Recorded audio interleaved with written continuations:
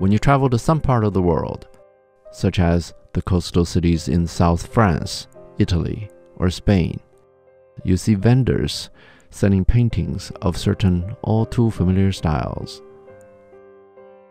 They're familiar, but we cannot quite put our fingers on their sources. Those painting styles are some of those things that have merged into our blood so thoroughly that we have taken them for granted.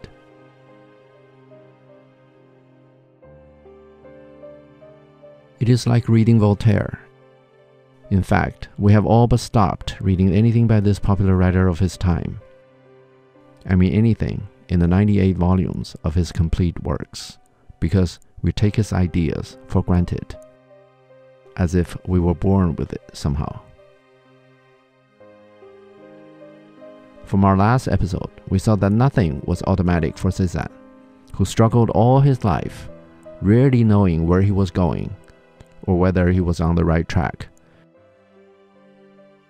Even after he painted in the styles that will be ubiquitous in the future, he considered many of them his failures. All he knew was to plow ahead with everything he got.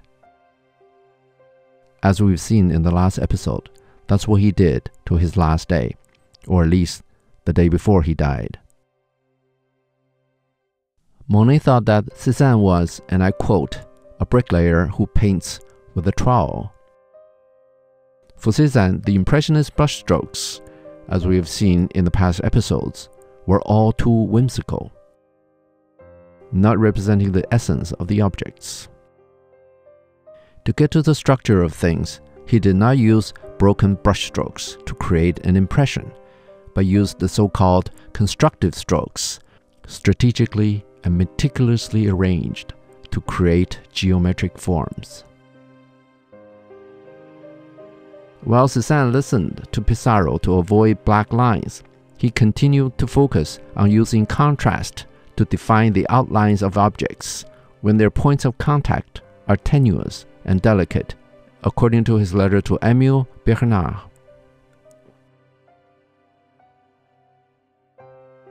Let's take a look at this Montagne Sainte-Victoire. First, obviously, this is not a classical painting, which merely tries to represent nature. Second, this is not Impressionism, which, with loaded and quick brushstrokes, put abundance of prime colors on the canvas, sometimes in the form of impasto. Let's start here. We see almost 3 flat layers.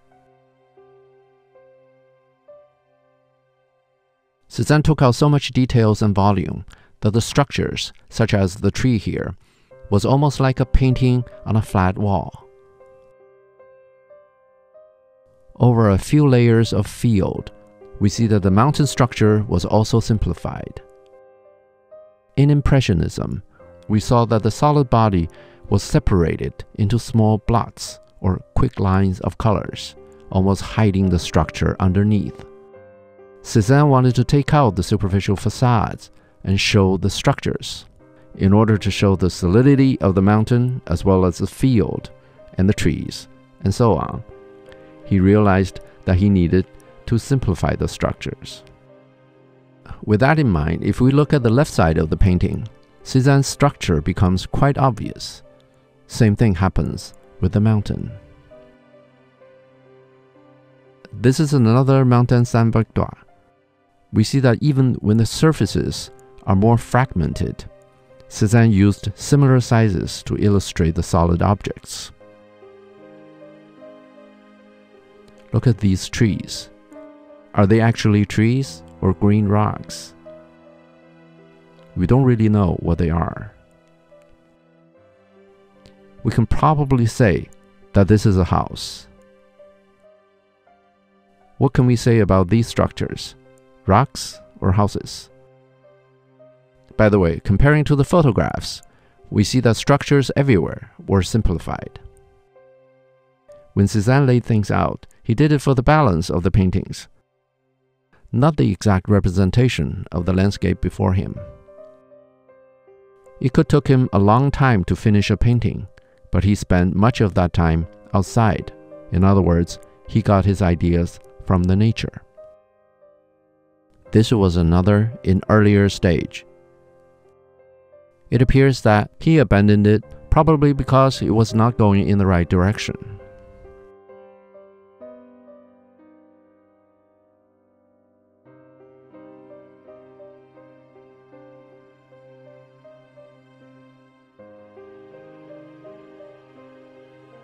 This was another one.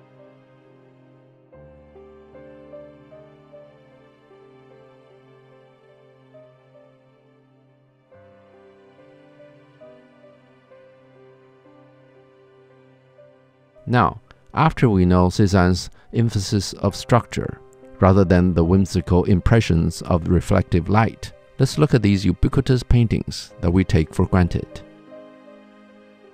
If you have experience buying paintings in those vacation spots, you know how the painters over-enhance colors, sometimes frivolously, to attract buyers. But after people take the paintings home, they will probably realize that the colors are so saturated that the paintings make their rooms noisy.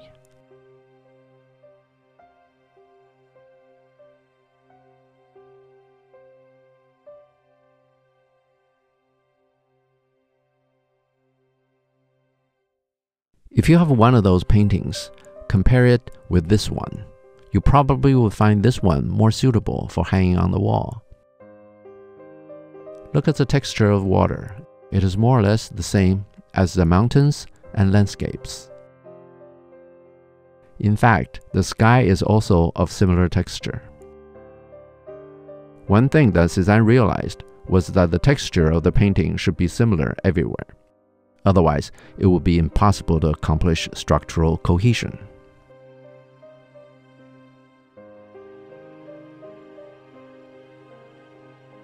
The sky in this painting was made with similar brushstrokes as the trees.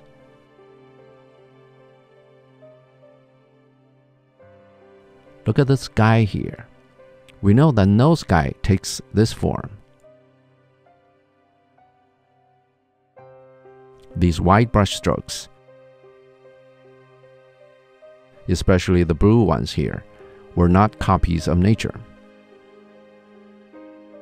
You can say that since Cézanne was right-handed, this is the easiest move for him to put the paint on the canvas.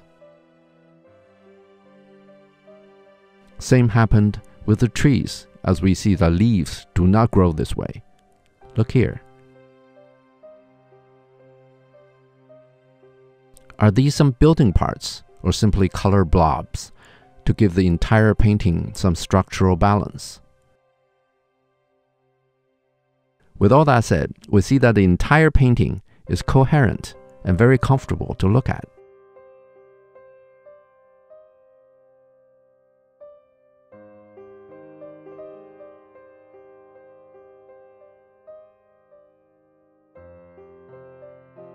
One of the painters who influenced Cézanne was Nicolas Poussin. We didn't cover him. Let me put up a couple of Poussin's paintings here. In Cézanne's own word, he wanted to do Poussin over again from nature. Look at how Poussin painted the solid volumes.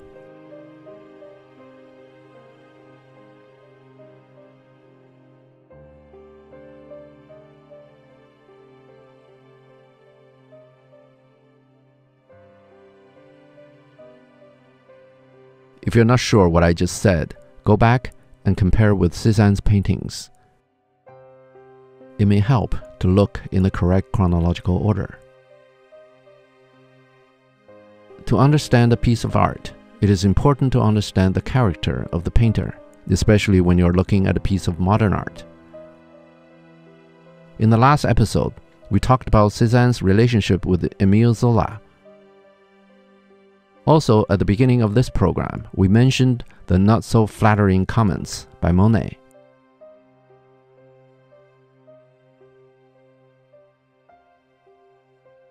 Cézanne spent the summer of 1894 at Monet's home in Givigny. Although I'm not sure exactly what happened, we know that he left suddenly, leaving behind several canvases. The amiable Monet could not handle him. The only person who could put him at ease was the professional politician Georges Clemenceau, who Cézanne met at Monet's home. For those who are not familiar with French politics, Clemenceau later became the Prime Minister of France and led France through some difficult times. I don't know whether you could see this awkward, humble, but extremely proud man from the paintings that we have shown so far. If you spend enough time and look hard enough, I think everybody could see that, partly because there is something like that in all of us. No doubt, Cézanne was an inventive painter. The thing about invention is that it is often difficult only in making the invention. Once made, copying or practicing the invention is often quite easy. That's why we see this painting style of Paul Cézanne, cheapened and vulgarized to meet the vacationer's taste in so many places in the world. Cézanne's stories continue in the next episode. I'll see you then.